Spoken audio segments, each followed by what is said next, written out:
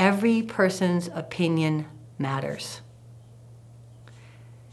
Giving people the opportunity and the tools and the ways of being able to have an expression of that, there's nothing juicier.